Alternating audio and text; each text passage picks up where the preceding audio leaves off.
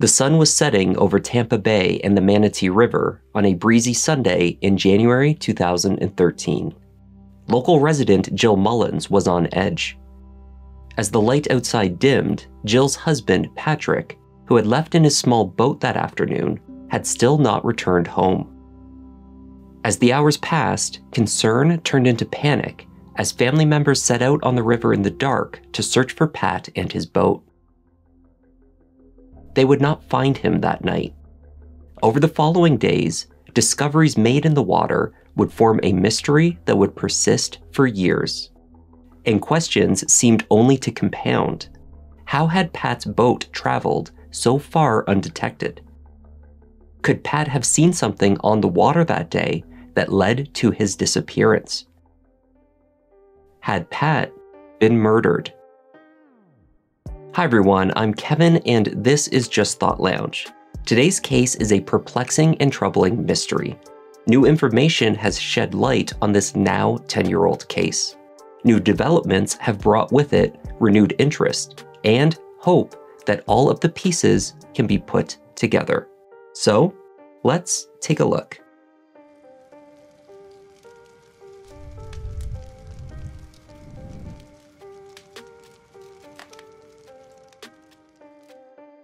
Patrick Mullins met his future wife, Jill, while they were both studying at the University of Florida. He was from Manatee County, and she was from Sarasota. But they did not cross paths until Jill became roommates with his brother's girlfriend. The two were a great match from the start. They married in 1983 and purchased a house in Bradenton, Florida. Their new home was next to the river, a tributary to the Braden, which feeds through to the Manatee River to the north. They had two sons, Mason and Miles. Pat was a dedicated and beloved fourth grade teacher for years. He returned to his studies alongside Jill, and both earned master's degrees to become media specialists and qualified librarians. Pat sang in the church and barbershop quartet. He served in the National Guard. By early 2013, their boys had grown into men and left the house, one studying in university and the other serving overseas in Afghanistan. Pat loved his work as the school librarian at Palmetto High School, but was also looking forward to his retirement. He and brother Gray had plans to launch their own business. By all accounts, Pat was poised to launch into a new and exciting chapter in his life.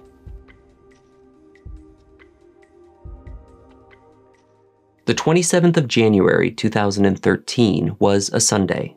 Before Jill left the house to run some errands, Pat said he planned to take his small boat, a roughly 14-foot-long, flat-bottomed stump knocker, out onto the river for a spin. The boat had not seen much use lately, and needed to have a test run to ensure the engine was in working order. Pat often took his boat out on the Braden River, which connected through to the much larger Manatee River to the north.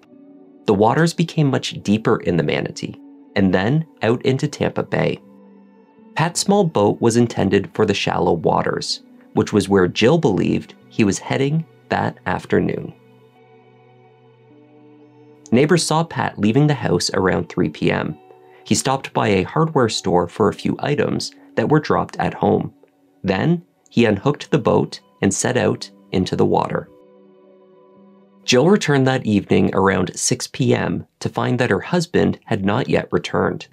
His vehicle was in the drive, but the boat was gone. Immediately, alarm bells started ringing for Jill. It was a Sunday night. Pat would not be out past dinner time and into the evening on a work night.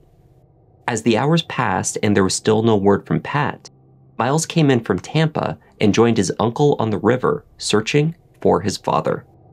Had the librarian been injured in the boat and unable to steer it home? Had there been an accident and Pat had become stranded? By 11 p.m., Jill had contacted the Manatee County Sheriff's Office.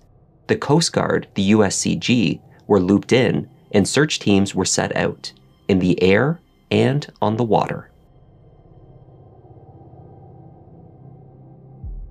2 days after Pat went missing, his unmanned boat, Greentop pulled down, was spotted drifting northwest of Egmont Key, far to the west of the smaller river where Pat had, presumably, entered the water.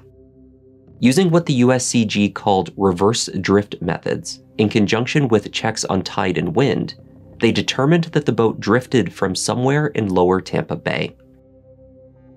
Jill Mullins had told the USCG that Pat had transited to Terracea Bay in the past, but it is very unlikely that he would have planned to go there when he was scheduled to go to work the next morning.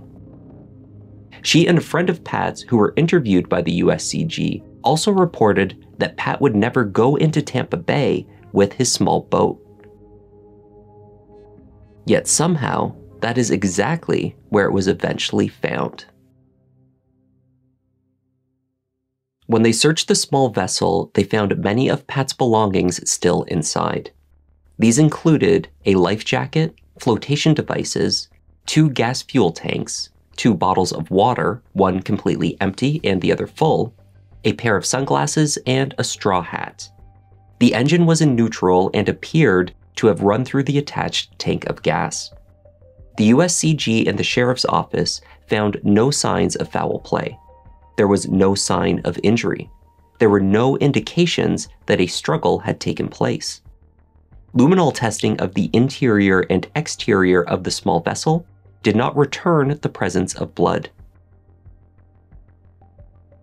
The boat was brought back into shore and held outside for a period. Then, eventually, it was returned to the Mullins family. Once stored safely at home, they noticed markings on the boat that had not been there before. Lines of red paint, rubbed off from another source, were visible along the side of the vessel. Photographs of the paint were taken, as well as a sample to be held for potential testing. With no other leads emerging at this stage, the search for Pat continued. The Mullins family hoped that this one small piece of evidence, these few scraps of paint, may hold the key to what had happened to Pat.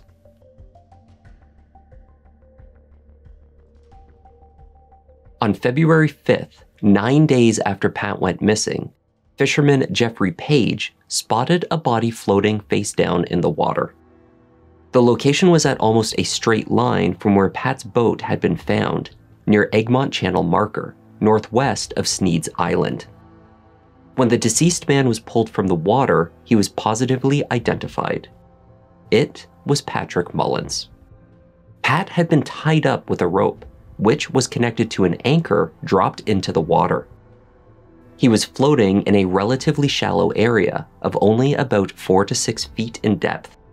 He was missing one shoe. You can go from the channel, which is extremely deep, off the channel where it could be 2 to 3 foot of water.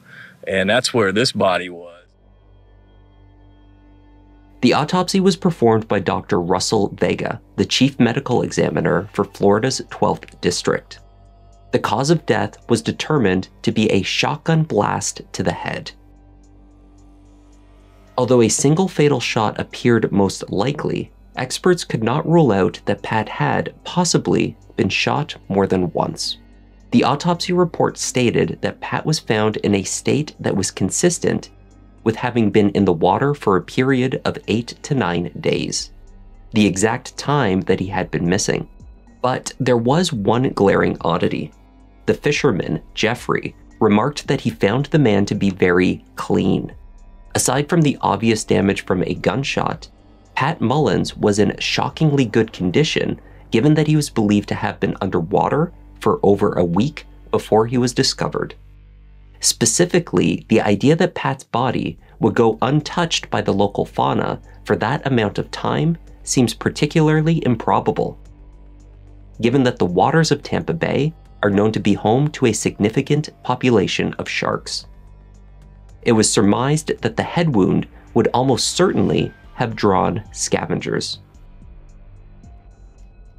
In addition, many boats were out on the Manatee River on the weekend that Pat went missing.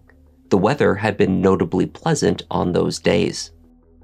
The Suncoast Gun Show in Palmetto was at the Bradenton Area Convention Center that same weekend, 7 miles from where Pat was found. It seemed implausible that Pat could have gone unnoticed for so long. Speculation about his time in the water, however, is distinct from the facts informing the medical examination. Dr. Vega could not determine the circumstances of the death through the autopsy. In other words, he could not rule out the wound that caused his death as being self-inflicted. The circumstances of Patrick Mullins' death were deemed undetermined. Jill Mullins, alongside her 2 sons and the wider community, came out to mourn the loss of a loving husband, father, friend, and educator. The impact that Pat had on his students was apparent during a standing room only memorial service at Palmetto High School 2 days after his body was found. That suicide could not be ruled out by the medical examiner seemed to confirm the assumptions of the Manatee County Sheriff's Office, the MCSO. Gray Mullins, Pat's brother, recalled that in follow-up interviews with law enforcement, they were primarily seeking to determine if his brother had been unhappy. Pat had spent time with his brother the night before he went missing. Gray described him as in good spirits, not at all depressed or worried, and spoke about how he was looking forward to his retirement. Despite this, Jill Mullins recalled the sheriff's team asking her to accept that her husband had done this to himself. She would not. The MCSO deny making these statements. The investigation found no health scares, no drug or alcohol problems, no financial irregularities in Pat Mullins' life, and no suggestions that he might want to do himself harm. We had a very good relationship. We would have been married 30 years in June, and this happened at the end of January. We raised the 2 kids, and they had grown and were out of the house, so we had kind of rediscovered one another, and were really looking forward to retirement.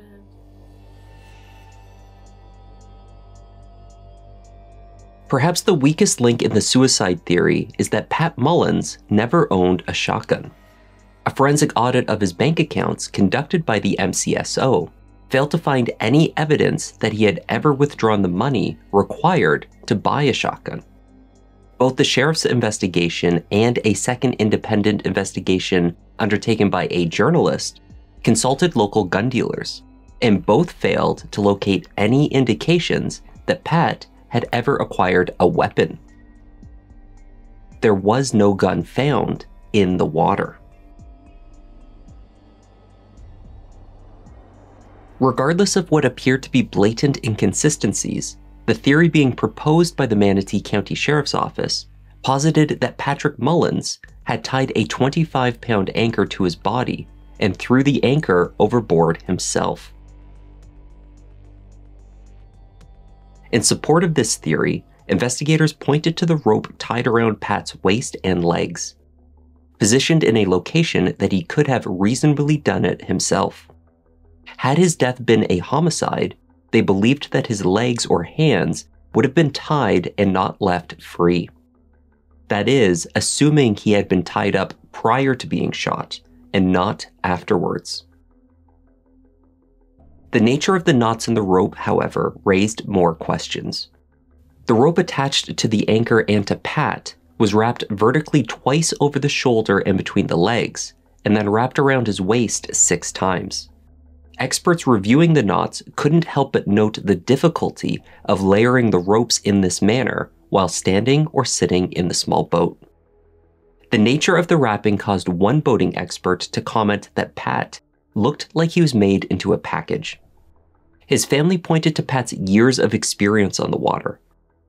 They believed that had he attached the rope to himself, he would have used a single knot to secure himself to the anchor, rather than the amateurish multi-knot arrangement that was used. It was not until April that year that a systematic search of the water was conducted in the area where Pat was found. The USCG's approach was known as mowing the lawn, The search teams followed a pattern out in 10-foot intervals while towing snorkel gear behind the boats to view the bottom of the water. Using this method, the USCG eventually covered an over 22,000 square yard grid of the water where Pat's body was recovered. It would have been reasonable, had he died in that location, to have also recovered both his missing shoe and the shotgun through these search efforts. But neither item was found. The popular librarian had no known enemies. By all accounts, he had a very happy marriage. He had future plans of going into business with his brother. Pat appeared optimistic about the future. So what could have occurred on the water that Sunday afternoon that would have led to his death? He was out there and he saw something he shouldn't have seen. Must have been pretty serious that the person would be carrying a shotgun on them and would be willing to use it. Pat was widely known to be a very helpful and considerate man. Friends consistently reported to the MCSO that he was the type of person that would not have hesitated to approach another boat to offer assistance if the passengers were perceived to be in any kind of trouble. That the engine was left on to run out of fuel suggested that Pat had intended on making only a brief stop. The USCG did return one potentially significant lead early on. Two friends, out taking pictures on the Sunday that Pat vanished, spotted what they believed to be his boat with the green top up, heading west towards Passage Key. One of the friends recounted seeing 3 boats in total departing the area by Terracea Bay around the same time, none of which he recognized. Neither friend had seen the person in Pat's boat clearly enough to identify them. However, they did report with confidence that only a single individual had been inside when they saw it pass. In order for Pat's boat to travel in the water from his launching point on the Braden River to the point that it was discovered, it would have necessarily passed at least one point along the route covered by security cameras. As it turns out, there is a camera at the CSX train bridge that likely would have captured the vessel. The MCSO records show that a detective requested that video recording on January 28th, the same day that the boat was found. USCG logs indicate that they were informed by the sheriff's office that investigators were en route to collect and view the video that day. But no one arrived at the bridge, and the video was not obtained at that time. This failure, more than any other misstep in the investigation, is the likely reason that the death investigation did not turn into that of a homicide early on. Certainly, a video that potentially showed someone other than Pat on his boat that day would have tipped the scales. But it is unclear what, if anything, the surveillance would have shown. When the Mullins family requested the tape, the file had been corrupted and the footage lost. The MCSO had failed to obtain it, and there were no backup files. I don't feel that anyone is actually looking for answers. Extremely traumatic. Can't get any worse, right? When something like this happens to a loved one. So, yes, we want to bring closure for the family, find resolution for the family, because certainly that's what we want. I mean, we're not working against the family here. We're trying to work with the family. In 2021, Lori Baker, a forensic investigator, was hired by the Mullins family to re-examine the possible scenarios. Dr. Russell Vega's autopsy found that Pat died from a shotgun blast to the head, delivered at close range, but there were no indications of a contact wound. Investigator Baker therefore surmised that the long-barreled shotgun would need to have been held awkwardly, pointed towards but away from the head. The angle was not impossible, just very unlikely given the bulk of the gun and the distance of the shot. Perhaps more telling was her determination that had this been the scenario that occurred, it would have been impossible to to find no blood anywhere on the boat.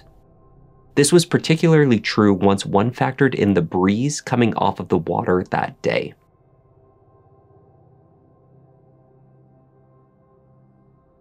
Lori Baker's final report concluded that after reviewing over 400 pages of police reports, medical examiner's reports, conducting her own research, and interviewing 7 subject matter experts, there is no clearly defined, unanimous opinion as to how Patrick Mullins died. On a scale, she wrote, it appeared to be a homicide. Jill Mullins continued her quest for answers. She worked with local community groups to fundraise for a reward to be paid out to anyone offering information that could lead to an arrest. She also pressured the MCSO repeatedly with questions about the evidence and what she saw as obvious failures in their investigation. While the community rallied behind Jill, there was one other individual who began to draw attention. Professional chef Damon Crestwood was a longtime friend of Pat's brother Gray and a longtime friend of the Mullins family. Damon had apparently not been close with Pat, friendly acquaintances at most, according to those who knew them. So Damon's extreme response to Pat's death raised suspicions. According to Gray, Damon would break into tears and then uncontrollable sobbing after Pat had passed away. Jill reported that Damon admitted to her that he would go and look out along the Manatee River and cry and sob for hours. His grief was described as proportionally overwhelming. Damon had a fixation with Pat's case and what seemed to be an unreasonable emotional attachment. Then, during Memorial Day celebrations later in 2013, Damon offered other attendees a bizarre display. In front of friends and family, Damon tied a rope to himself and then to his dog. But the most chilling aspect was that he did so in a manner strikingly similar to the way in which Pat had been tied when he was found in the water. Witnesses to these actions were shocked. They were disturbed. When they asked him for an explanation, Damon had none.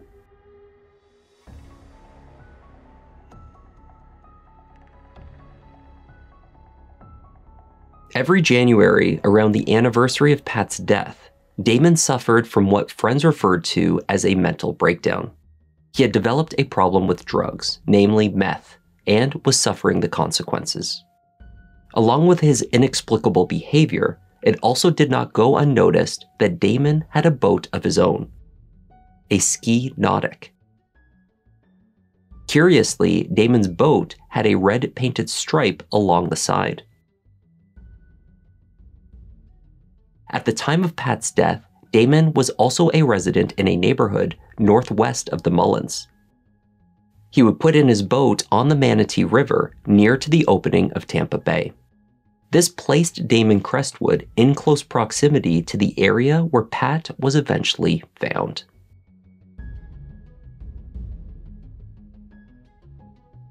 Damon refused to sit down to an interview with law enforcement. He denied having anything to do with Pat's death, but would not speak any further on the topic. He also denied law enforcement access to his boat. No sample of the red paint could be taken.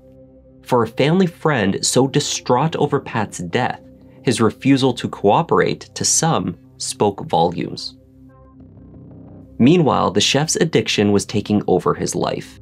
In 2017, 4 years after Pat Mullins' death, Damon Crestwood died of an overdose. What secrets he may have held about the murder of Pat Mullins died with him.